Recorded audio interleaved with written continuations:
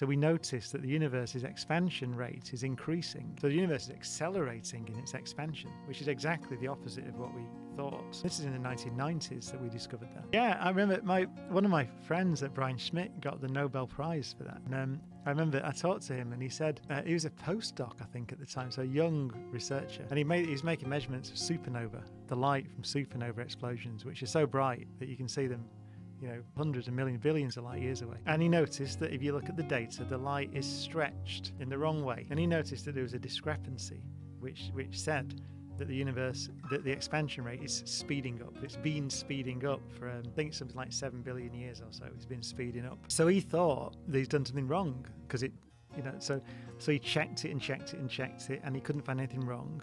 So he did what a good scientist does, which is he published it so that somebody else could find out what he'd done wrong.